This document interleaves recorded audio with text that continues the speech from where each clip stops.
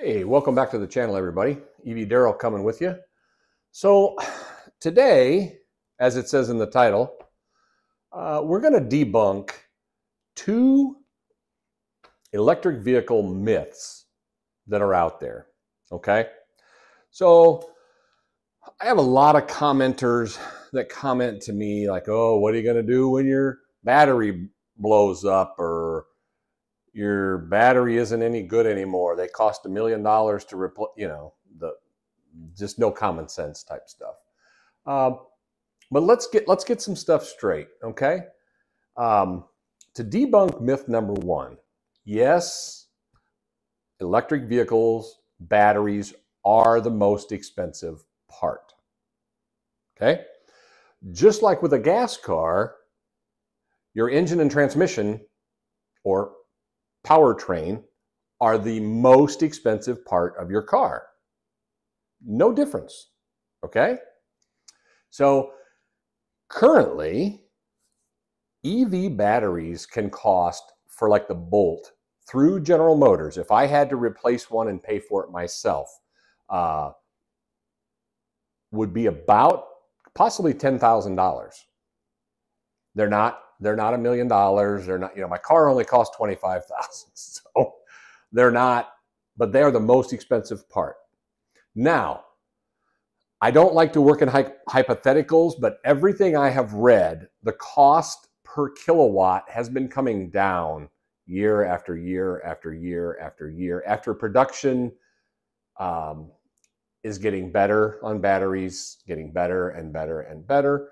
So the prediction is in 5 years, within 5 years, the cost per kilowatt of a new battery should be down to $35 to $40 to manufacture. I have a 65 kilowatt battery in my 2023 Chevrolet Bolt. That reduces the cost to $2,500. Now, in 5 years, I don't know if they'll say, oops, it wasn't so cheap. It's still more expensive. I don't know. I'm just going by what battery manufacturers are estimating. So if, in fact, in 5 more years, the cost to replace a battery is $2,500, that's cheaper than replacing an engine and transmission in a gas car. So to go along with that, I have people ask me all the time, on the street, wherever, boy, do you think after the warranty's up, what happens? Is that battery dead? And I say, so say your powertrain has a 50,000 mile warranty or a really good 100,000 mile warranty. Do you expect at 101,000 miles that your engine and transmission is going to blow up? No. They look at me like, well no, mine's a gas car. Same thing with a battery car, okay? Now, we're going to have degradation, but the same thing with your car's not going to be like, when you have 100,000 miles on your car, most of them don't run like a brand new car. Some do. And I'm hoping after 100,000 miles on the battery that mine runs like a new car. But I have currently, through General Motors, a 100,000 mile warranty on the powertrain of my car, the battery and the electric motor that runs the car. 100,000 miles. So if I have 99,500 and the electric motor goes out or the battery goes bad, they'll replace it for free. Nothing. So I'm not concerned about that. Now, I've only got 33,000 miles on the car too, but it's an 8-year, 100,000 mile warranty, either or, whichever comes first. And for me, as a part-time Uber driver, the 100,000 miles is going to come first. But is it a concern to me? No. I'll know if for some reason I've lost, I have had battery degradation and I've lost some mileage. I'll know at 100,000 miles, but I'm not expecting anything. All the research I've done and the reviews I've seen of people that have driven them 150, 200,000, no issues. So no big deal. Okay, it becomes a moot point. When I was looking at that, I was like, well, every time I switch it around to somebody about, well, what about your gas car? They're like, well, no, I'm not worried about mine blowing up. Yeah, the warranty was a 50,000 mile powertrain, but it's fine. I mean, I'm not expecting it to blow. Okay, well, me neither. I don't know that because there hasn't been enough research. There are a lot of cars. I've seen some Teslas out there with 250, 350, 400,000 miles on them. Now, have they had their batteries replaced? Possibly. I doubt that I would ever take mine in if I get 200,000 miles out of my Bolt. I don't think, and then say in 5 years, I take it in and they say, well, it's going to be $2,500 and we'll put a new battery in your car. I doubt I would do that. I'll probably move on to what's new after 200,000 miles or more efficient or whatever.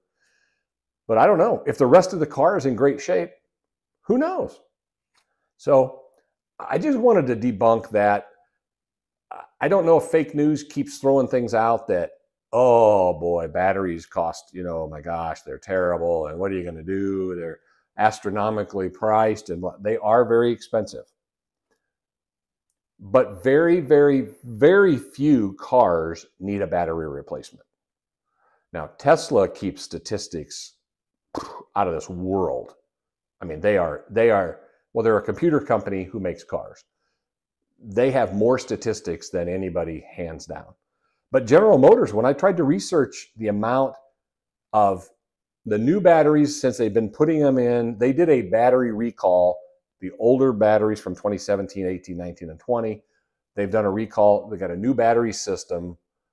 And those, well, they don't have any stats on replacing those because they've only been putting them in the cars now for a couple, 3 years.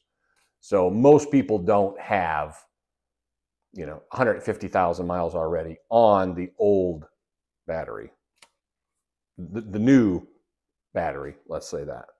So, so that to me, we could go on Mythbusters and it's debunked. So number 2, which I hear more and more and more about, which really kind of confuses me, the electric grid. We can't handle electric cars. It just can't. It's terrible. It's miserable. The electric grid, we can't do it. It's not possible. We have to rebuild the entire electric grid in the United States or it's over with. World is done as we know it. Okay, simmer down. First of all, what's happening is people are manipulating the facts, okay?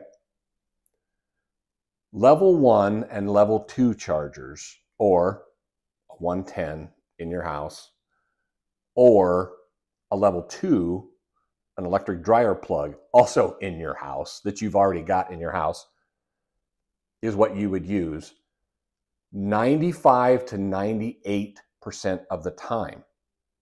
Okay? So, when they first invented electric dryers in people's houses in the 70s or 60s or whatever, I don't remember anybody throwing a fit being like, oh, I can't charge. Oh, my word, if I do a few loads of laundry, it's going to crash the electric grid. Maybe it did. I don't know. Maybe they said that in the 70s or 60s. I don't ever remember that. 95%, and this is a statistic I found. Of course, it's Google, so I don't know. 95% of people with electric vehicles rarely road trip, which you have to use a level 3 charger for. They are commuters, they are work cars, they are less than 150 miles a day they drive, which think about in your own life. How many of you drive more than 150 miles a day?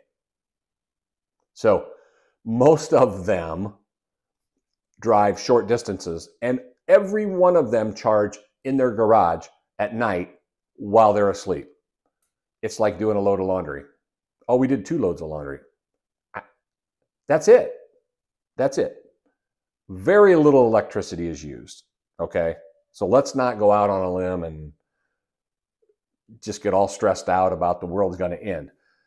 What people did when they manipulated this was, yes, level 3 supercharging, fast charging, DC fast charging, those take a lot of juice. And if every electric car in the United States never charged at their own house and they all had to go to an electric level 3 charger, yes, the grid would be pulled down.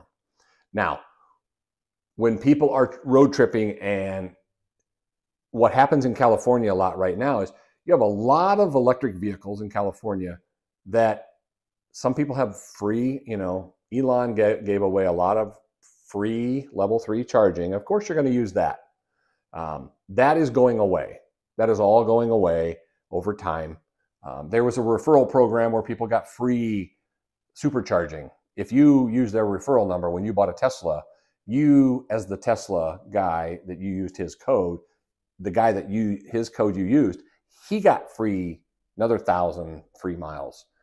Okay, those are going by, they're getting rid of all those, okay? What's going to happen, and what is happening in the rest of the world, including California, people are doing a load of laundry at night, charging their car, okay? You got a timer set, like me.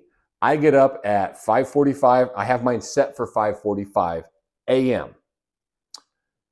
And every second or third day, if I charge, at whenever it needs, I don't know, 2:30 in the morning, 3 a.m. in the morning, when the grid is barely being used, okay? You have to understand, the grid at 5 o'clock in the afternoon, when you have your air conditioners on and you're doing laundry and everything is running in your house, that's when the grid is getting a lot of pull.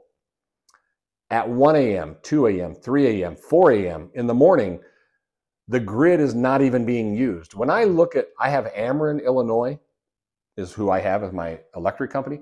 When you look, they're giving rates as low as 2 cents a kilowatt or 3 cents a kilowatt overnight. If you would run stuff overnight, because nobody's running stuff in the middle of the night. You're normally not doing laundry. You're normally not running your air. I mean, the air conditioners run, but it's cool overnight, cooler. So, of course, the rates are much cheaper. There's no pull on the grid overnight, none. So that's why they want, if you have an EV, please charge it at night while you sleep. Do a load of laundry while you sleep is the technical term. So to debunk this, oh, the grid can't handle it, the world is over, it's terrible. Okay, just relax. I mean, you're always going to have trolls that don't know what they're talking about. You always have that. I've come to accept them, that if people are jealous and they have nothing nice to say, oh, they'll say whatever they can to make things, try to aggravate people and upset people. Well, this is what I heard. The grid is over with and brownouts and everything's going to be shut down and on. Okay, reel it in, calm down. It'll be fine. Okay. So as long as 95% of the people, and it's getting more and more and more of the time that people are charging at home. Yes, if you drive to Florida, you will need to use 6 or 7 chargers on the way to Florida from Illinois. If you travel east to west, if you road trip, so you stop in, you charge, but even though we're getting more and more electric vehicles on the road, we're getting more and more people who are charging at home overnight when the grid is asleep anyway. There's no pull on the grid, electrical grid. So that was an easy thing to debunk. Once I started looking into that, I'm like, this isn't even, I don't know where fake news keeps making stuff up to throw stuff out to do that, to scare people, I guess. I don't know. If you don't want an electric car, don't buy one. If you want an electric car, don't be afraid. Don't be scared away by somebody saying, oh, I heard your battery's going to last a week and it's going to make a brownout and it's over with and it's okay. Just let's use some common sense in the world that God gave us. Okay. Please. So, those were pretty easy. I started doing the research and I was like, these are the 2 biggest fears that's in the world on the internet today that's being pushed. And they're literally hogwash. It's crazy. So please like, subscribe. And if you have anything else, any other questions, please comment below and we can debunk it, or we can have it be if it's true, it's true. All right? Stay safe. Take care, guys.